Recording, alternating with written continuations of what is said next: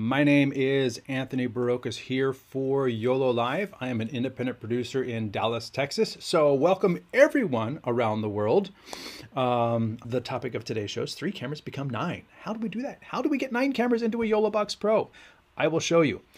I have tricked TGE YoloBox Pro using 3 angles from only 1 camera. Crop each part and make a new input. Yep, I can switch easily from one to the other. Yep, that's exactly it. Aha, you got me. And that is a great way to segue into our talk today. So let me go right into the YoloBox. So this is the YoloBox Pro. Actually, let me switch the in-stream group as well. I don't know. Is there a way to see how many people are watching on in-stream? I don't know. Well, if you're watching on the in-stream, thanks for watching. And so I'm going to delete this video just to clear up the space. Done. I'm going to delete that video to clear up the space too.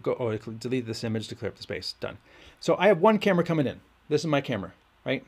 I have the same camera being fed through a DA to the production YoloBox Pro, to the demo YoloBox Pro, and as you can not really see, to the in-stream, but that camera you see over there, that's actually the USB camera, so it doesn't look as good. So next week, I bet you in-stream is going to look even better because I'm going to route this camera to the in-stream too. So I've got this input, but if I have just this shot, it gets kind of boring after a while, which is, you know, pretty typical. So what you want to do is you want to come into here, you want to click that little icon in the top right corner. You're not going to do the chroma keying. I'm already doing chroma keying. That's why there's no green behind me. But we're going to do cropping. And then here, you could use this and make it a little bit tighter. You're going to say fit it to the screen, which means take this crop that I made and stretch it out to fit the screen. And then we're going to say fit the screen, and we're going to say done, but we're not really done yet. I want to save it as a new input. Boom.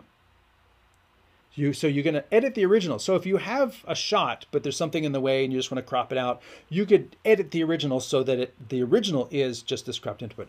Or you could save it as a new input so that while I'm talking, let's take the output of this more directly. Here we go. So watching this screen up here, you know, I'm talking to you, and then I want to say something a little bit more important. Now I'm even closer. Hey, this is great. You know, how you doing? Stuff like that. And then now I can go back out. And I use that a lot in, you know, tutorials and stuff like that because, you know, when you change between things and the tone of the content changes a little bit, you might want to, you know, punch in for some, you know, because this is more serious and everything. And then after that, you come back out and, you know, so you understand what I mean. And there's, you know, more hand motions and stuff like that. Well, you don't have to stop at 1. That's the magic here. You're going to cropping. We're going to say go in super tight. Okay, this is crazy tight, but done. Whoop. Fit to screen. I almost forgot. Say done. Save as new. Super tight. So now this 1 camera becomes 3 different views. Where this may actually come more into play is if I have a shot with 2 people, one sitting over here and one sitting over here. Let me delete this. Done. I can let me delete both of these. Done. I can go in here, I can use this cropping to zoom over there. Done. Oop. Full screen. Done. Save as new. And then, sorry, go back. Cropping over here. Fit to screen. Done. Save as new. Now, you can see if I want to highlight this person, I'm talking to you over here, and this is my thought, and then cut to this person. Hey, that's a really good idea. I think we should all do that. And then cut back to the 2 shot. So now all of a sudden, it's like I have a 3 camera shoot with 1 camera. And here's an idea. If you had a talk show, people around a table, from one side, you have a shot of 2 people. From the other side, you have a shot of 2 people. You do this. So now your 2 cameras become 6 shots. You know, so if I add another camera, I don't even have another camera here. Nope, I don't have another camera hooked up. But you can imagine taking this shot right here, having those 2 people on either side, each becoming their own shot. Let me see if I can get this lined up. You know, they each become the center of their own shot as well as the wide shot. So each camera becomes 3. There are 3 HDMI inputs. 3 times 3 is 9. That's how you get 9 sources, 9 individual different shots out of just 3 inputs. And that's the magic of the virtual cameras, and it's built in. Super easy to use, super easy to set up. You know, you can even go in there and change the shot if you want to. That's like making, you know, magic out of just a basic camera input. And that is like the really cool way to get 3 cameras into become 9 in the YoloBox. So that's the magic of today's show. And I do actually have a tech tip all about using cropping. But, you know, we wanted to cover it again because, you know, there's new people coming to the YoloBox every single week. And hey, we gotta talk about these topics, you know, because using them can change. You know, little bug fixes and features can be added over time. And what I did a year ago in a tech video might be even better today. Mike Sabatini asks, can local video be paused or stopped without having to delete it? Technically, yes. You can set, if you have a video, and this is a prime opportunity to go to the Pro, and we'll go here. So I have 2 things to switch now. So we'll go in, we'll just do this. We'll go into a monitor mode, and I will go like this so you can see it. And if I have a video, here's my local video 1. If I go to the video, well, actually that's not video. Let me load a video. Here you go, countdown, 15-minute countdown. I gotta wait till they all load. Boop, boop, 15-minute countdown, done. Well, that was interesting. Let's load it again. So now I bring that up and play it. Now I have mine set so that when I leave it, it automatically jumps back to the beginning and waits. So when I cut away, you'll see it jumps back to 15. Right here, it jumps back to 15 and then it just sits there. In the settings, local video play mode, you can say have it stop at the last frame or loop. So that's what it does at the end, all right? And then switching mode, I have it resume the first frame and pause when switching. You could have it just pause. So if I set it to that and come out, and I come over here and I click on it and it goes to 14:59, 58, and then I cut away, it's going to pause. It's not going forward, but it also didn't reset. The thing you can't do is you can't manually play and pause while you're watching it. But this is about the closest you can do. It's like when you leave the video, it's going to sit there and wait for you. It's going to be like, and then you come back to it, it's going to continue playing. And then when I cut away from it, it's going to pause.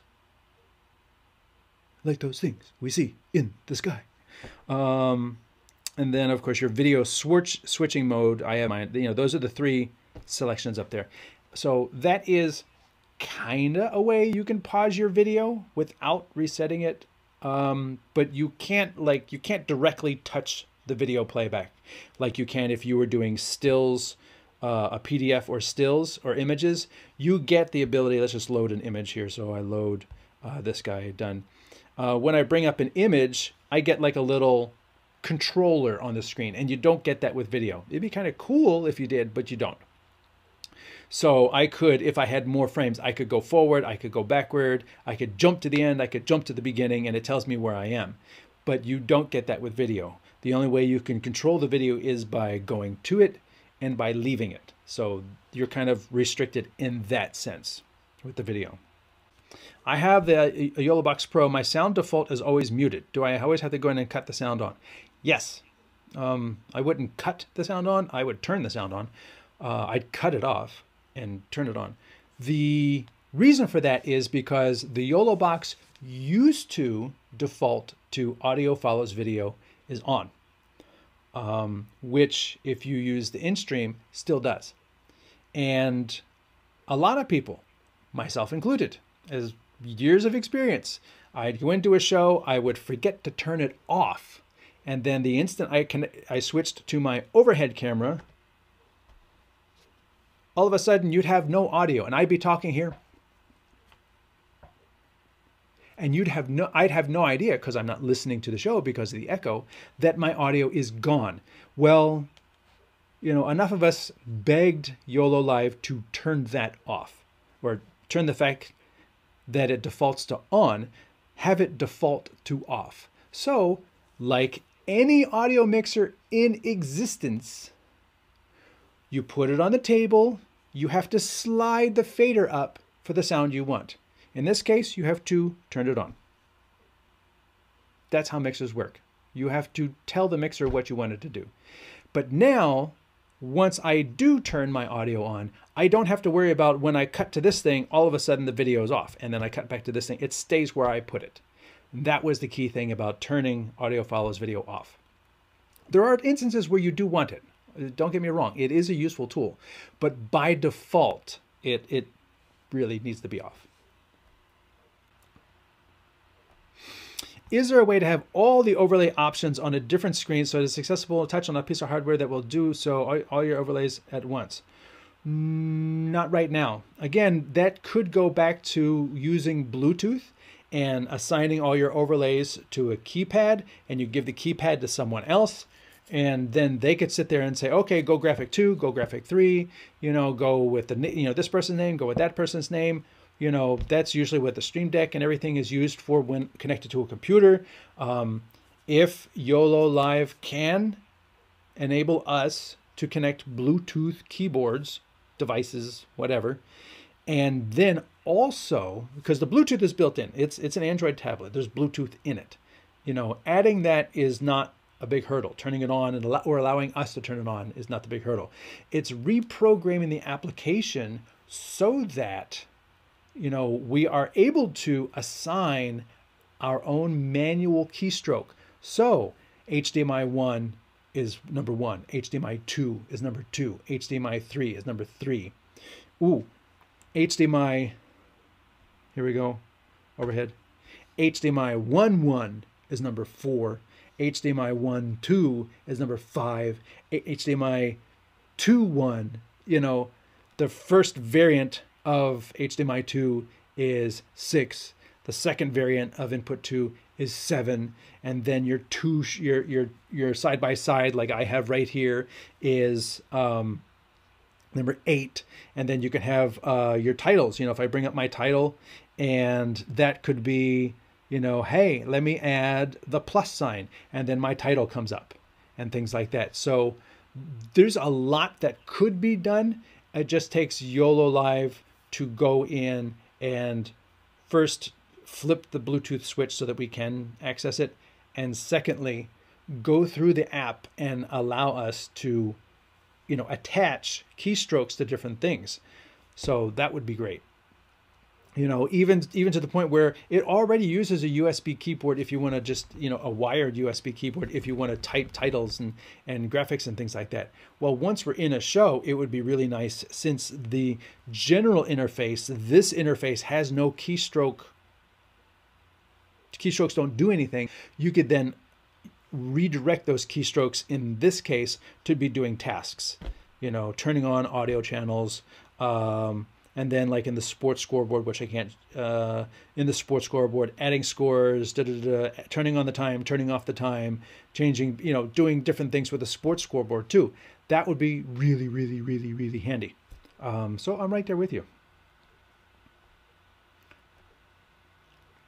Sound is not matching with the video when I want to post-edit the YoloBox record on Adobe Premiere. Any solution?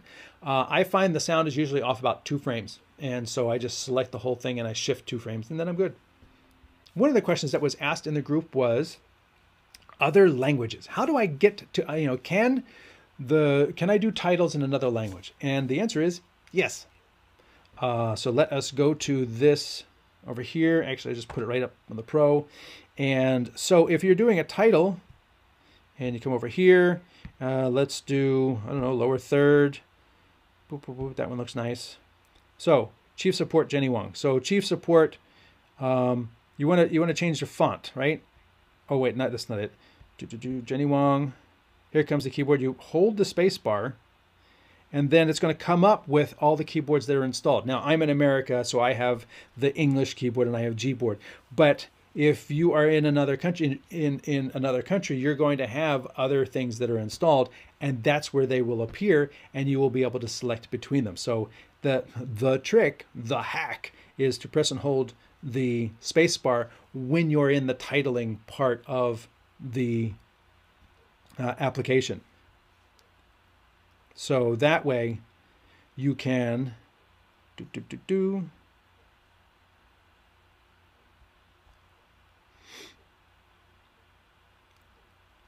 This is where you can add a keyboard. You see?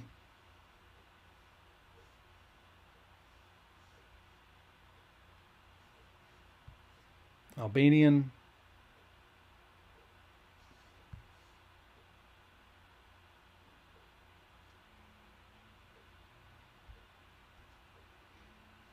So I don't know Albanian. I will admit that I don't know Albanian, but that is where you get access to that other material.